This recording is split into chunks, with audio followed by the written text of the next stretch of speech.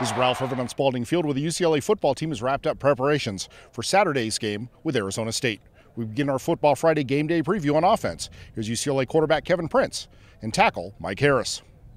Good defense. They got some tough guys. They like to run sideline to sideline. You know, they're athletic guys, so we got to be on our game. We got to be able to block them well in the run game and in pass protection, and we just got to execute like we did on Saturday.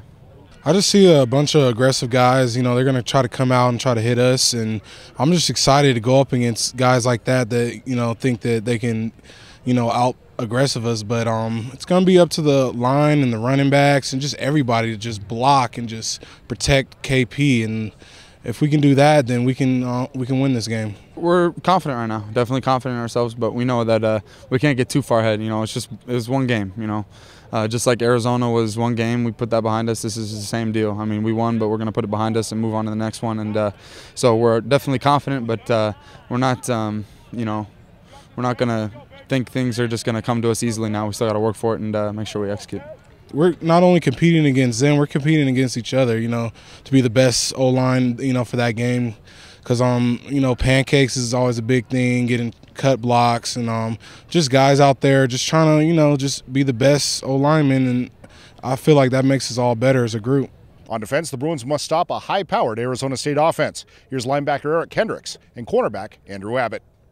They're very fast, you know, they have a lot of athletes. They spread everything out and they get their athletes the ball. We just got to feed off each other's energy and play with some energy. Play with some emotion, you know, have fun, celebrate the play.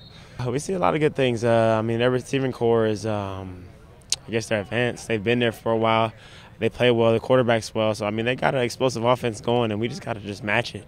Some of the games, like the very first one we played against Case Keenum, they similar attack, spread the ball out, pass the ball. You know, we can learn from that game as well as the games they played previously in this year, and hopefully we can do a good job against their offense. You get used to it, and I guess it prepares you. You know, it's not the first game you go into a spread offense, so it'll be fun. You know, I mean, we get to play fast. The ball's in the air, so that's obviously good for the DBs. So it'll be fun.